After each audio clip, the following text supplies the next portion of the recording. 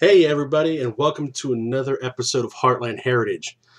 Just been a crazy last couple of weeks dealing with family illnesses and technical difficulties with my computer and software and whatnot.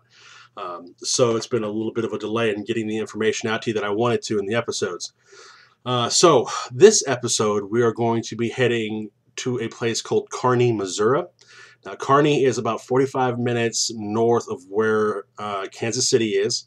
It's a little bitty town, and what is special about Kearney, Missouri, and that would be the James Farm, which I had the privilege of going out to again. It's one of the sites that I've been to since I was a little child, and this James Farm is the home of Frank and Jesse James, legendary outlaws that you see a lot in movies, poetry, songs. It's just they're very popular, even to this day, band of outlaws that people like to apparently write about and make movies of. So I got to go up to this James Farm. Now, on this farm, they have a museum, and it is just their house. The farm, the barn, and everything, of course, has long been gone. But their house actually is still in very, very good condition. It's actually pretty slick. It's been, I guess, occupied since the 1950s. It's only until just recently that this home actually got emptied out enough for it to be used for tours and for the museum. So other things are great about it. It's got the original marker where Jesse James was buried. He was buried originally on the family plot, and then in the early 1900s was moved to the town cemetery, Mount Olivet Cemetery, and that is where he is to this present day. So it even has even the siding, and the siding on the house. It's got the more modern siding, but they've actually peeled away a section of the house to show what the house probably, or most likely, except for some alterations, looked like during Jesse James's time there, and Frank James. Now, a little bit of information about Frank and Jesse James is kind of what I wanted to blend the two, the James boys and their house kind of together. Thought it was appropriate. Jesse Woodson James was born September 5th, 1847 in Kearney, Missouri. And his brother Frank, his name was Alexander Franklin James, but his friends called him Frank James, was born February 18th, 1843. Now, you've probably heard me in a previous episode with the Border Wars talk about the James boys running with the bushwhackers right before the Civil War and throughout the Civil War, fighting the Jayhawkers and the Free State of Kansas. So to kind of give you an idea of what caused the James brothers to be who they were after the Civil War as outlaws and bank robbers, murderers to some, heroes to others.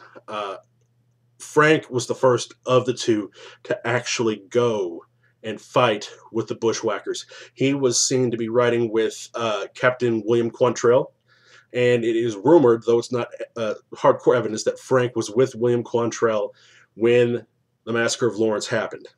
And then it was a little bit later, as Jesse got older, that he decided to sign up with Captain Bloody Bill Anderson. And Captain Bloody Bill Anderson got the name because of the soldiers he would capture and kill, or civilians that didn't agree with his cause. He scalped and would keep the scalps, hence the name Bloody Bill. Now, interesting enough, Jesse James was originally going to be a minister, and it is the surrounding culture around him that kind of escalated and turned him into what he was. The example being, Kearney, Missouri is actually in Clay County. Now, Clay County, at that time, about 75% of the population either came from southern states or border states like Tennessee and Kentucky that were usually pro-Confederate leniencies. And it was so much so in Clay County, 75%, so much in Clay County had a nickname called Little Dixie. So there was a huge amount of pro-South, pro-Confederate sentiment in this area, and that is what Frank and Jesse grew up with. Now, of course, throughout the war, there was, of course, the Union hassling the James family, trying to find out where Frank was at. That didn't help Jesse. like the Union and the North anymore, with them harassing his family. Um, and it's so much so that he eventually went out there and started fighting. So, kind of fast forward a little bit. Eventually, the Civil War ends. Of course, the South loses, and Frank and Jesse go back home, very disappointed, very angry, and bitter, but go home to tend the farm, to become farmers. Now, understand that during that time after the war, it was very hard for anybody who was pro-South. With the rebuilding, especially in Missouri, the border states, Missouri, Kentucky, Tennessee, those border states, and the southern states, it was very difficult. It was almost like they were second-class citizens and how they were treated by the winning side, by the Union. So they tried and to become good old citizens, polite, doing what they're supposed to, but it just didn't happen. Eventually, their old ways started resurfacing. Um, they basically, I think it was December 7th, 1869, with the robbery of the Daviess County Savings Association Savings Bank in Gallatin, Missouri, was kind of the first time really that Jesse and Frank kind of get into that limelight where everyone kind of pays attention to them. And the reason behind that was there was a gentleman in there that Jesse mistook for someone else. His name was Captain John Sheets. He was with the Union during the Civil War, but he had never met Jesse. Jesse had him confused with a guy named Samuel P. Cox, who was also a Union soldier, but he was credited with killing Bloody Bill Anderson during a skirmish in Missouri. Jesse looked to Bloody Bill Anderson kind of like a father figure during the war, so he took that very personal. He mistook the gentleman for Mr. Cox and pulled out his gun and killed him in cold blood right in front of everybody. So that was kind of the big, oh my, here's Jesse James, and the kind of media frenzy started. As far as the media goes, of course, if you were from the North, Jesse James was a horrible person for the most part.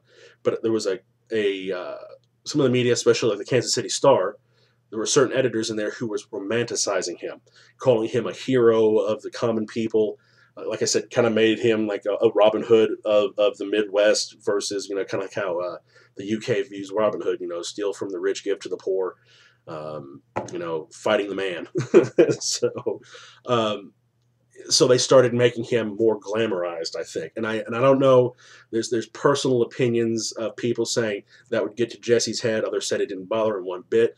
But I think he kind of liked the attention. Now he went on to rob banks, rob trains. There was some people who would get killed during this time. Of course, like I said, they were trying to make Jesse James more than he kind of was. They were kind of just making him more fantastic than he actually was. But there was also things that the Union, or at least people around that dealt with the Union, were once Union soldiers or dealt with capitalism, that were not making things easier. For example, the railroad, especially the people, the railroad companies that Jesse was robbing, was hiring Pinkerton men. Pinkerton men were kind of a security agency that could be hired to bounty hunt, to find outlaws, whatever. They hired the Pinkerton men to find Frank and Jesse. Now, part of those things where I talked about where they made things worse, the Jesse James house, the farm where we're at, and actually the one corner of the house that they took the siding off of, where you can see kind of the original, what it looks like, there is a window there. That window is the window where Pinkerton men came one night looking for Frank and Jesse. They didn't verify if Frank and Jesse were actually in that house, so they lobbed a grenade through the window. Now, what they didn't bother to check was Frank and Jesse's mother, Zerelda, was in there, and so was their 10-year-old little brother, Archie, along with his stepfather. Of course, when it came in, the father didn't realize it was a grenade, didn't know what it was, and he kicked it into the fireplace, which caused a massive explosion. It injured Frank and Jesse's mother to the point where she had to lose an arm, and it killed their little brother, Archie, who was 10 years old. So, of course, that gets into a media frenzy that the Pinkerton men, along with this railroad company, kills women and children. Doesn't look good. Just makes Frank and Jesse that much more supported. Hence, that's one of the reasons that Frank and Jesse were so difficult to find throughout their crime is because a lot of Missourians, or I guess you would say rural people, supported them and would hide them and keep them from being caught. So it made things very difficult for the authorities to find these guys, hence the kind of Robin Hood look or feel to it. Um, Now, another turning point that happened. They're at the pinnacle of their crime wave or their crime careers. September 7th, 1874, Frank and Jesse are with Bob and Cole Younger, the Younger boys. So there was the James Younger gang up in Northfield, Minnesota. And they were going to rob the First National Bank, which is actually still around there today. And it was one of those ones that you see kind of like in the movies where the whole population are kind of like the police force. And basically they caught the James Younger gang completely off guard and killed everybody in that gang. Was either killed or captured except Frank and Jesse. Frank and Jesse escape, run south, go into hiding. Now Frank by that time has started laying low, trying to get a normal life together. Jesse tries, just can't do it. He's got that rebel itch that he's never been able to get rid of. So he gets Robert and Charlie Ford, some guys he knew, and builds a new gang. Ironically enough, it was Robert and Charlie Ford who killed Jesse at his home in St. Joseph, Missouri, while he was unarmed and working on going up and adjusting a frame on the wall. Got shot in the back of the head, and that got him killed. 5 months after his death, Frank turns himself into the governor of Missouri. Actually walks right up into the Capitol and hands his firearm over to the governor and makes sure to let the governor know that no man has ever touched his firearm since 1861. Also, interestingly enough, Frank is arrested, goes to jail for 3 weeks, goes to another jail for a year, but is never gone to prison. He becomes basically all the charges have been dropped. He's been acquitted. He never spent one day in actual prison after all that he had been going through with Jesse. So, Jesse James dies.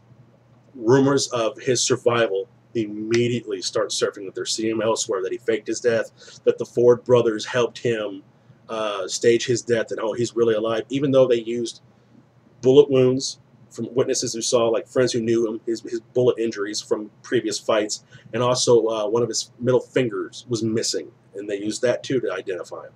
I mean, they were pretty sure, without shadow of a doubt from other people, that at that time that was Jesse James. But as time progressed, it started becoming, of course, the legend of Jesse James never died.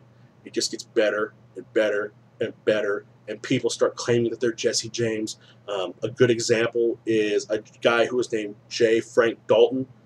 He died August 15th in 1951 in Granbury, Texas, but Dalton was allegedly 101 years old at the time he first appeared in May of 1948, claiming, "I am Jesse James."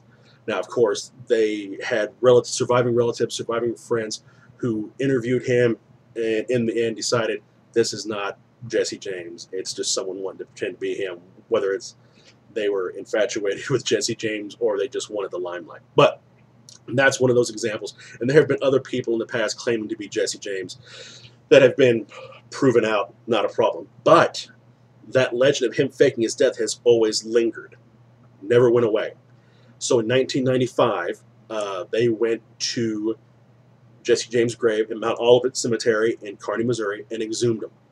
And using mitochondrial DNA, along with from distant relatives, they took samples from the supposed Jesse James body in the grave, and with one of Jesse James's known cousins, relatives farther down the line. And it ended up being a match, confirming it. But of course, everyone loves a good fantasy, a good tale. So even after that, there's been rumors and newspaper reports and blog posts and books about how the DNA wasn't handled correctly, and it was a conspiracy, and it was a cover-up. No matter how much evidence is supporting that this is the body of Jesse James, nope. Nope. Even today, Jesse James' wife, they know from history, died in poverty, no money whatsoever.